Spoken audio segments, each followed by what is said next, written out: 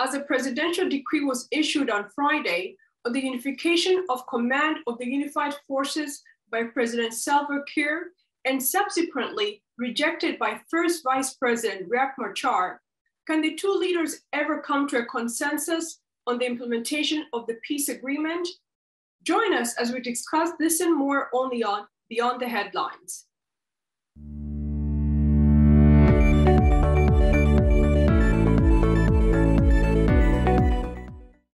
Our guest on the program is Mr. Edmund Yakani, the Executive Director of Community Empowerment for Progress Organization, abbreviated as CEPO. Welcome to Beyond the Headlines. Yeah, thank you very much for welcoming me for this show. And Over a week ago, fighting erupted between SSPDF and SPLA-IO. This has led to the displacement of countless of civilian population.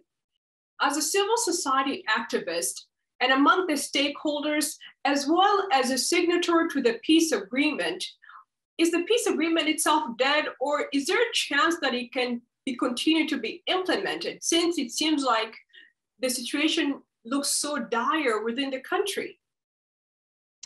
Thank you very much. Speaking as one of the signatories on behalf of the stakeholders to the revitalized peace agreement, I will say the word dead may be very hard to qualify, but what I will qualify is that still there's a possibility to implement the revitalized agreement.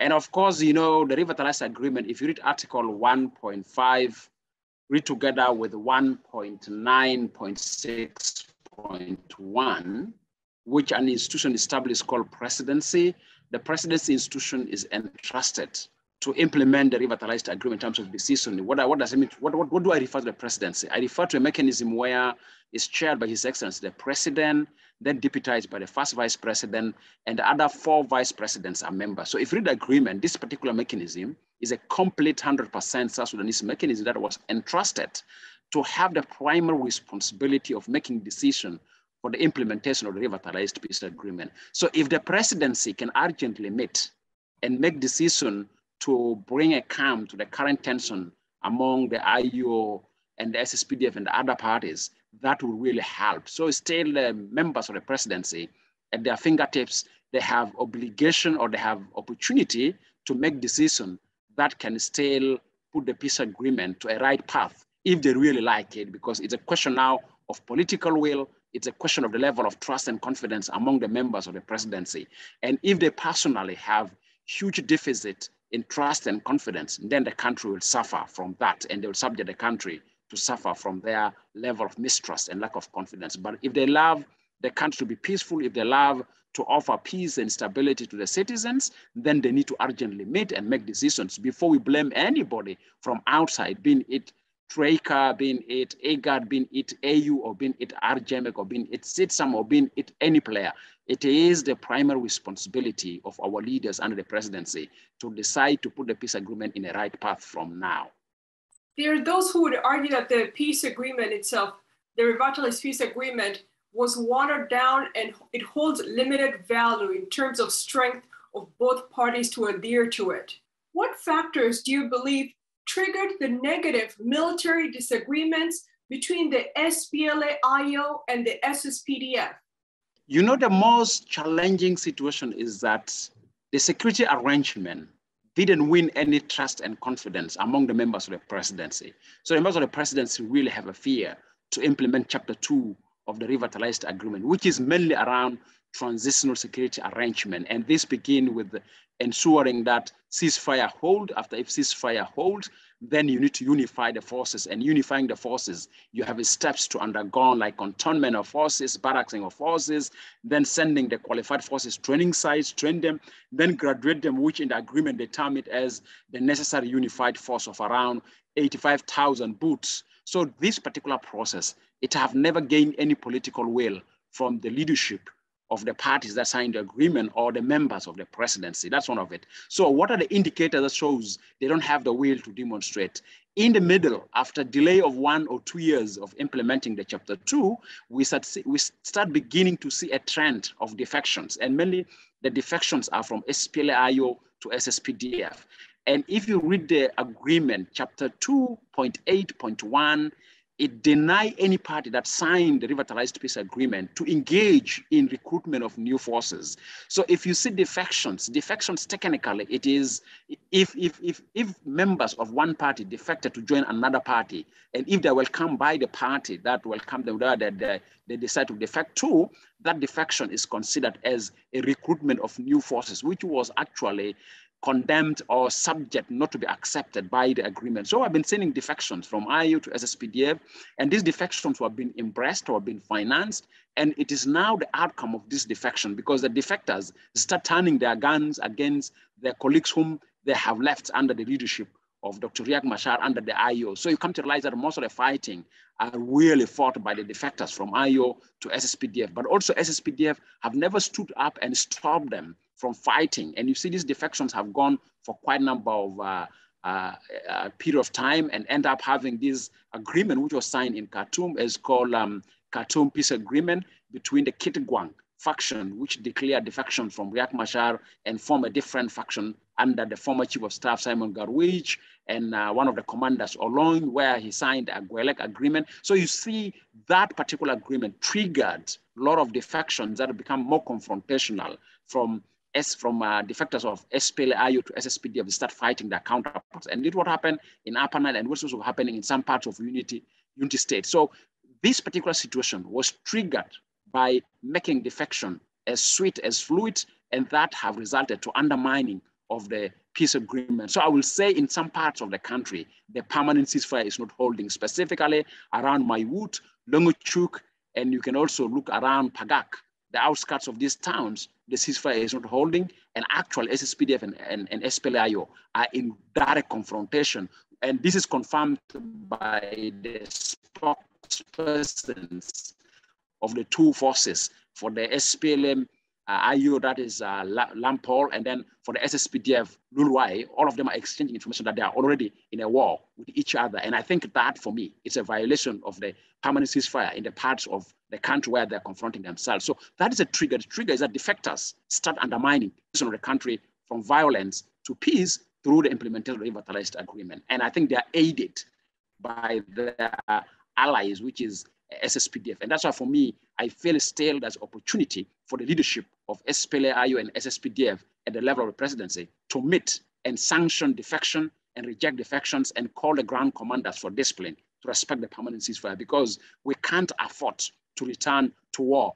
And unfortunately is that the leaders, president and first vice president, in several public events have promised the nation, after signing the revitalized peace agreement in September 2018, they will not allow the country to return to war. But already some parts of the country are experiencing war, which is very disastrous. With the continued exchange of volatile words between the spokespersons for the SSPDF and the SPLA-IO, who is to blame for the military and political confrontation that is now taking place within the country? For me, the principles in the presidency, we should not blame anybody. We should blame the members of the presidency mechanism that they have not taken primary responsibility to stop this, because all these acts are done under their leadership. And when you talk of authority normally have a peak point, and the peak point of authority in South Sudan, it's the president and the first vice president. So the two need to really stand up and stop this game from going on. So it's His Excellency the President, and then His Excellency First Vice President to make decisions. I think the other members of the presidency really do not have a big take in this current developing situation. This current developing situation is really primary responsibility of His Excellency the President and the First Vice President to meet and stop the ground commanders from confrontation. The language of we're in self-defense or the language of we're being provoked, I don't think this is a language that allow war to continue. This language, they have the responsibility to stop it. On Friday, President Kiir issued a decree on the unification of command of the unified forces, which was later rejected by Vice President Riek Machar. Riek Machar went ahead and released a press statement, and this is what he stated. On Friday, March 25th, 2022, President Salva Kiir Mayardit issued a presidential decree on the unification of command of the unified forces in which he relinquished 3 positions of command in the military and 2 in the National Police Services to the SPLM-AIO and SOA. In his decree, the president also directed the Chief of Defense Forces and the Inspector General of Police to immediately implement his order. However, it is to be noted that this is a unilateral decision. In light of the above, the SPLM-SPLA-IO Political Bureau would like to state the following. 1. The unilateral decision by President Salva Kiir is a violation of the ARCUS and is a clear rejection of the ongoing mediation process by the Republic of the Sudan, chair of IGAD. 2. The SPLM-AIO condemns and rejects the unilateral decision. 3. The SPLM-AIO is committed to the ongoing mediation to solve the matter. What is your take on this situation?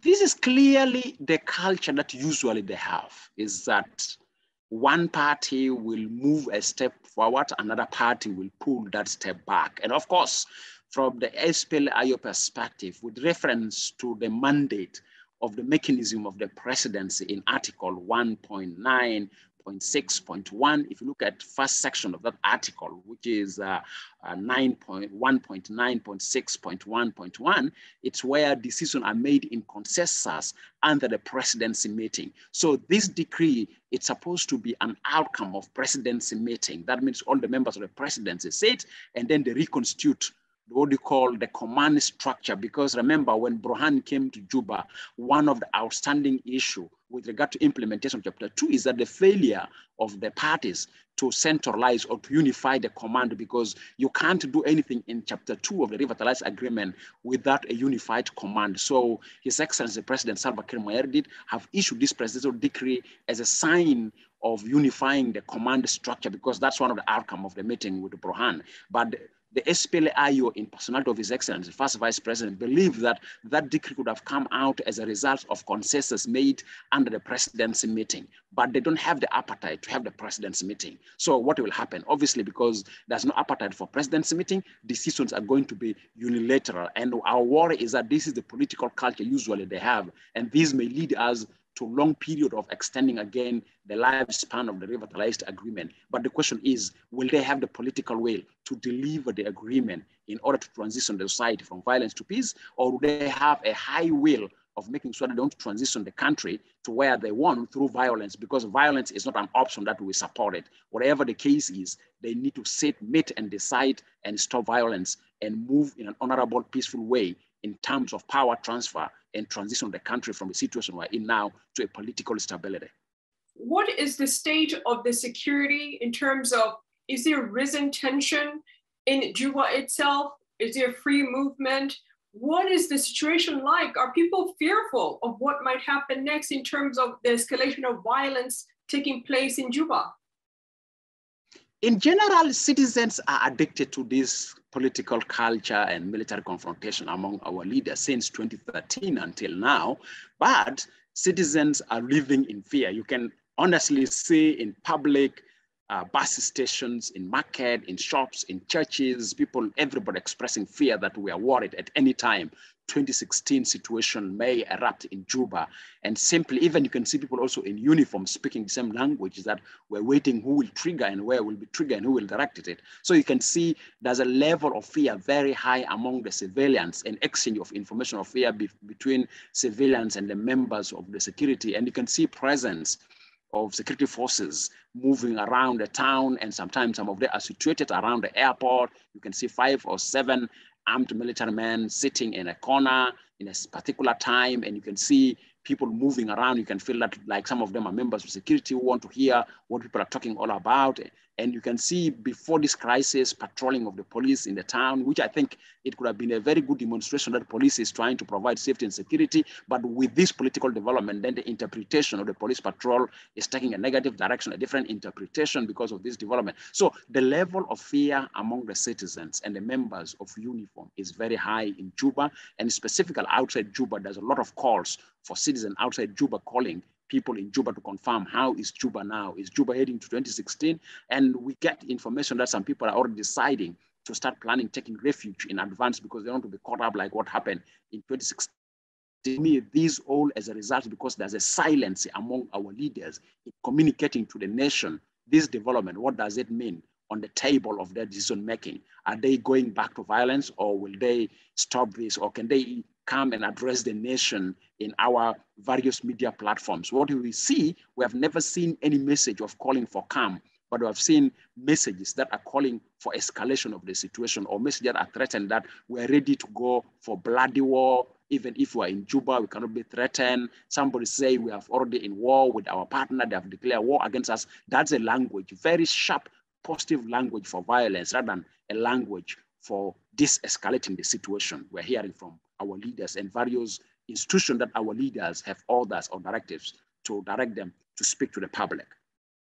What have you been doing in terms of to try to de-escalate the situation among the leaders? As a civil society leader within the country, have you been meeting with any leaders from the international community to talk to them to intervene on this situation? First, with our leaders, we have been interacting with the allies. We know allies of these two principles. We've been communicating with them. We've been running, especially on Friday, from one minister to another minister, those ministers which we categorize them as allies of these ministers. And some of them, we can't see them physically, but we interact with them on WhatsApp.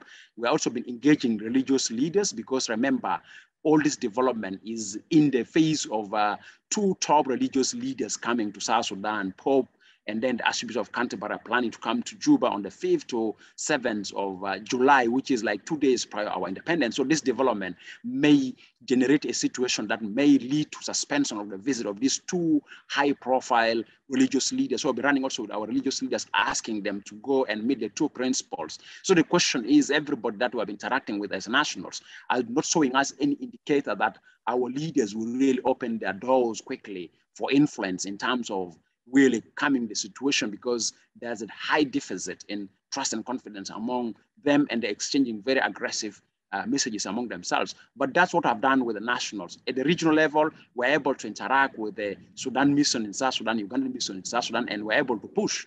And the best is that Ismail Wise was able to leave Djibouti and went to Khartoum, and Ismail Wise in Khartoum, and we're expecting Ismail Wise to be coming to Juba tomorrow, and we expect also Sudan to send a delegation to Juba tomorrow. So we've been reaching to Sudanese and Ugandan diplomatic missions in South Sudan. We've been speaking to them. Of course, we know that even if we go as far speaking to Troika, we need to see the immediate neighbors who have influence. The current moment, really, moment of influence. Of course, with Troika, they have issued a statement, and then we can see also a lot coming from UN mission in South Sudan as a peacekeeping mission. So all those ones are coming, but primarily we need key players from IGAD region to get in, and also try to reach to East African community, which has been silent for quite long. We've been pushing East African community to really show also a bit of solidarity with the situation in South Sudan. So at least with the of God promises that tomorrow Juba will witness good arrival of delegates who will come to talk to our leaders and to calm the situation. But I think still I'll take this platform to call our religious leaders to reach out to our principles, because people like us, our access to our own leaders, it's very hard. Remember, we are their voters if we still count that the presidency remain under the 2010 elections. So the power of our vote can't give them access to them. So which is really very disturbing, with that with the power of our vote, we're supposed to speak to them. But we start using media platform, issuing statements and press releases, calling them to meet and to calm the situation and to address the nation. So I expect at least tomorrow, Uganda and Sudan may do something, plus IGAD special envoy may do something in Juba, and we may see some positive news coming out of that. But if that doesn't happen, then the fear among the citizens will still continue to rise. The Intergovernmental Authority on Development, abbreviated as IGAD, has played a critical role in South Sudan history. IGAD was created in 1996 to supersede the Intergovernmental Authority on Drought and Development, IGAD, which was founded in 1986. This followed the recurring and severe drought and other natural disasters between 1974 and 1984 that caused widespread famine, ecological degradation, and economic hardship in the East Africa region. Although individual countries made substantial efforts to cope with the situation, and received generous support from the international community, the magnitude and extent of the problem argued strongly for a regional approach to supplement national efforts. The mission of IGAD is as follows: to assist and complement the efforts of the member states through increased cooperation to achieve food security and environmental protection, promotion and maintenance of peace and security and humanitarian affairs, and economic cooperation and integration. Does IGAD have the ability to influence South Sudan parties to generally implement the peace agreement? IGAD as an institution is weakened. Why? Because the key players in IGAD instrument or in IGAD platform, that's mainly Ethiopia, which it have its own internal crisis. And you have Sudan have its own internal crisis, and Sudan now sits as a chair of IGAD. And you have Uganda, where Museveni in person have no much interest on South Sudan because he has his internal crisis going on with his opposition like Bob Wine, and also recent the development of the death of the speaker. And Kenya is struggling with elections. Djibouti is always a small player in IGAD. Somalia have its own internal crisis. So IGAD in general as an entity, but at least two member states who are immediate neighbors of South Sudan on behalf of IGAD were entrusted by the agreement as a grantors, and namely that is Sudan and Uganda. And Sudan currently takes the chair of IGAD. The two countries can play a role, and we have seen how Burhan recently have been moving. Burhan have gone to Kampala, meet Museveni, and come with a new proposal for the implementation of Chapter 2, and then he came to Juba. Unfortunately, our leaders have let us down. When Burhan left Juba, less than 5 days, they decided to confront themselves. So they undermine all the decisions made in the meeting with Burhan. It's until when they confront themselves, until when the SPLIO withdraw, and we see decree coming out for the use of the language, relinquish of power for the SPLIO, which actually the word relinquish of power, for me, it's really problematic in reference to the spirit of the agreement. I don't think it's relinquished. It's supposed to be reconstitution of the security institutions. And we have seen President issuing decrees of relinquishing powers of Deputy IGP, Deputy Chief of Staff for SPLIO, and then the other political parties. So I feel for me, they don't act on their own as South Sudanese leaders until they have external pressure like what Burhan did. And I'm quite sure with this current developing situation, they will never care to meet, because now we're going to almost third or fourth day. There's no sign that presidency is going to meet, besides across constituencies from civil society, religious leaders, elites, academia, traders in Juba are calling for the leaders to meet at the mechanism of the presidency, but we have never seen any response that presidency is going to meet soon until when we have an external players coming in, and we may be expecting soon Sudan and Uganda delegates, and IGAD special envoy Ismail Wai is coming to Juba. Maybe that's where the presidency will meet. Without any external player, South Sudanese leaders have no appetite of transitioning the country from violence to peace. The Troika countries that include United States, United Kingdom, and Norway have called on the signatories of the revitalized peace agreement to expedite the implementation of the peace deal. Here is what Johnny Baxter, the British ambassador to South Sudan, had to say. We, the Troika, call for faster implementation of that peace agreement and the need to see visible progress on that. And we received assurances from the chairman of progress. Now, we note that we have heard assurances before, but we heard today a commitment to double efforts to implement critical bits of the peace agreement, the most pressing of which are clearly the unification of the necessary unified forces, the unification of command, but also making progress on the inclusive constitution-making process, and critical legislation that has been sitting with Parliament for some time. All parties need to diffuse the situation. All parties need to stand down troops. All parties need to order disengagement. And it is critical, and we agreed with the chairman, that it is only through a return to dialogue that peace can be achieved, and indeed that lasting peace can be achieved. As not only among the most visible civil society activists within the country, but also a well-informed individual, in your opinion, what do you think is the dynamic of the relationship between President Salva Kiir and First Vice President Dr. Riek Machar?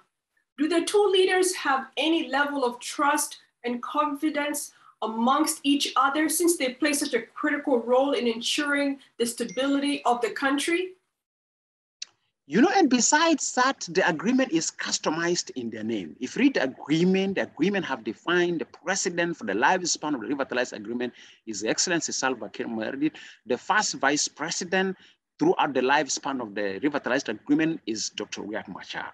But I feel the two doesn't have communication that they can reach consensus for influencing decision for transition the country from the situation we're in now to peace and stability. The two have deficit in trust and confidence. And one thing that reminded me is the interview of the president with the Kenyan journalists, where he said Riek is unpredictable. And when he was asked if Dr. John Garang is to come alive, he said even Garang knows Riek is unpredictable.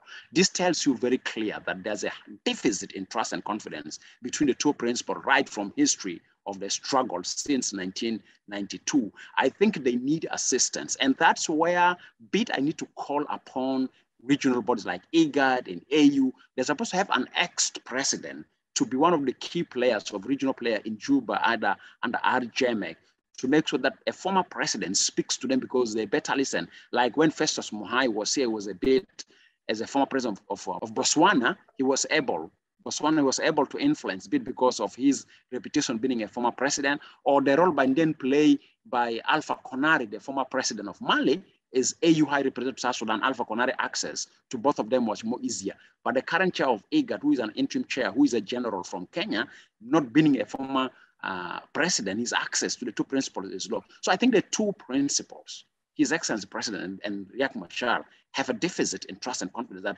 they can't sanction the spoilers around them. Because also, I feel even if they have interest to deliver peace in this country, around them they have so many spoilers that are more powerful than them, and they can sanction their decisions. Because I feel some of it that also they the two are tired of violence, and they the two does not want to end up in history of getting down as people who may be described as a warlords, or people who have led South Sudan independency not meaningful, or they have made South Sudan fail to build state and nation under their leadership, where they're the first leaders in terms of presidency and first vice presidency in the country. But I feel the two have deficit in trust and confidence for working together to deliver the country from the current situation to a stable situation. As a civil society activist, what recommendations should be in place for the effective implementation of the transitional security arrangement? To be honest with you, I've been doing a lot of big literature review, and I've been looking at the papers, position papers presented by the parties during the negotiations since 2013 until 2016. I have huge of papers presented by various parties. And specifically, I took the presentation on transitional security arrangement. I realized that the way the format of the revitalized peace agreement has been designed between chapter 2 and chapter 1, there was a bit of problem. The problem is that the same leaders in uniform are the same leaders that have the political power under chapter 1. So I think one of my recommendations, based on my research that I have done recently, looking into various papers presented by various parties, that on chapter 2, I feel there's a need for separation of chapter 2 from chapter 1, in the sense that you need to first not to invest on anything. First, invest in unifying the command structure, because you need to have one commander in chief, and to have one chief of staff, and to have one inspector general of police. Once you are able to unify the structure of the command, then the next thing is that disconnect the unification of the forces under a unified structure from the political process. The political process can take its dimension, while the security arrangement or the security tasks implementation under chapter 2, which require a bit longer period. Because let me tell you, since we start fighting since 1983, we don't have professional army. Yes, we have professional security institutions. So you need to undergo proper process for what is called unification of forces in order for them to end up as a professional army, professional police, professional security. Requires long period of time. The lifespan of the agreement can't achieve that. Then the best thing you need to do is that separate that from political process, so that any political disagreements do not have a direct impact on the security arrangement. And that will happen only when you take chapter 2 technically under a unified command structure. So whatever politicians disagree should not have impact on technical work on implementation of Chapter 2. So without doing that, even how much you expand the lifespan of the revitalized agreement, still any political disagreement will have direct implication on the security, because the security are paying loyalty to the politicians. And specifically in a situation where we are, where fighting become a source of livelihood. This is something that I want to talk about. It's that now South Sudan is fighting to become a source of livelihood. That if you don't fight, you can't earn your livelihood. But if you fight, you can earn your livelihood. So this crisis you're seeing in Maiwut, in Longchuk, in some parts of Maiwut, some part of Longchuk, some part of Pangak, it's really a struggle for livelihood. It's not a struggle for liberation. So those guys are hungry. At least if you shoot a bullet, you will have an aid coming to you in terms of supporting you, defending somebody's, or using the barrel of the bullet, you can go and loot. So our leaders are taking to a direction where fighting becomes a sort of livelihood. So until you disconnect that particular trend where fighting becomes of livelihood by making professional army where they're well-financed, well-funded, and they're separated from the security arrangement, the lifespan of the agreement or the purpose of the revitalized agreement is still under question, under jeopardy, and it may not be delivered. If you're to go for election without a unified command structure, likely violence will break off because everybody want to control the constituency they belong to. And likely even some interpretation are coming out that the support of the defection and the current wrangling over control of some territory among the IU and the SPLM or the SSPDF is specifically a struggle for winning territorial control of constituency prior the forthcoming expected election. So some people are saying actually this violence is escalating because the appetite of elections is becoming more sharp and people want to go to contest in constituencies where they directly control them in terms of security strength. So it means if you start using security strengths as a determiner for control of political power as a sort of livelihood, then likely permanent ceasefire will not hold. You've stated that there are members of the regional community that will be coming to Juba this week. As a civil society activist, what is your objective for this week? Because this week is very critical. While things are, starting to escalate, how are you going to ensure that, you work in collaboration with the regional leaders that will be coming here, even if it's not only the regional leaders, but what are you prepared to do this week? This week, the most important action we need to see is a meeting of the presidency. They need to meet. They need to face each other, His Excellency President and First Vice President and the presidency. And of course, we feel also we need to influence Vice President, Her Excellency Mama Rebecca Nyandeng, to play a role as a mother of the nation there within the presidency to ensure this meeting hold. So comes the regional leaders, no regional leaders coming to Juba, still from tomorrow. Our appeal, our main objective is that the presidency need to meet, and if they meet, they should address the nation with the outcome of their meetings. And we feel that outcome of their meetings is really calling for ceasefire to hold. And after they call for ceasefire to hold, they must make sure that they agree on centralization of command. And 3, they should sanction defections. Defections should not be any more entertained.